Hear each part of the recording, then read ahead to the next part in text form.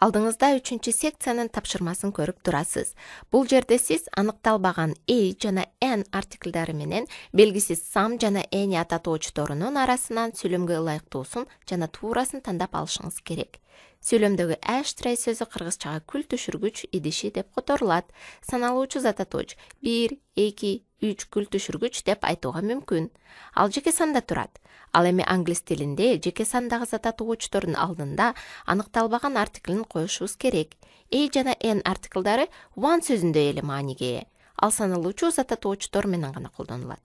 Бул биздин жагдай. Берилген сүйлөмдө бир күл түшүргүч. Демек, an ashtray деп айтышыбыз керек. Ооз-эки сүйлөшүүдө one деген санын айтпастан, жөн гана жогоруда айтып кеткен артиклдарды зататуучтордун алдына койсок болот. Мисалы $100 бул $100 дегендин ордуна $100 деп айтууга да болот. Бул жөнүндө биз кийинки сабактарыбызда дагы кененирээк токтолобуз. Ал эми азыр биздин баштапкы сүйлөмдөгү күл түшүргүчкө кайрылып келебиз. Артиклдарды колдонуунун эрежелерин эске түшүрөлү. Эгер сөз үндү тамга менен башталса, анда n артиклин колдонобуз. Сүйлөмдөгү ashtray күл түшүргүчүнө nди колдонушубуз керек. An ashtray туура болот.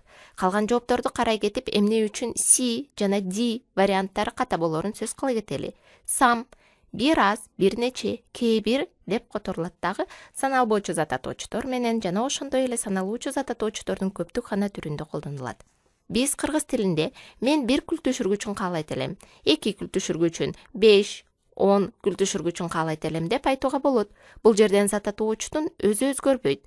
Анын санын сан атууч сөзү аркылуу билебиз. Ал эми англис тилинде болсо көптүк түрүндөгү зататуучко s мүчөсү кошулат. Сүйлөмдөгү ashtray сөзүндө өзүңүз көрүп тургандай s мүчөсү жок. Демек жеке санда some такыр туура келбейт.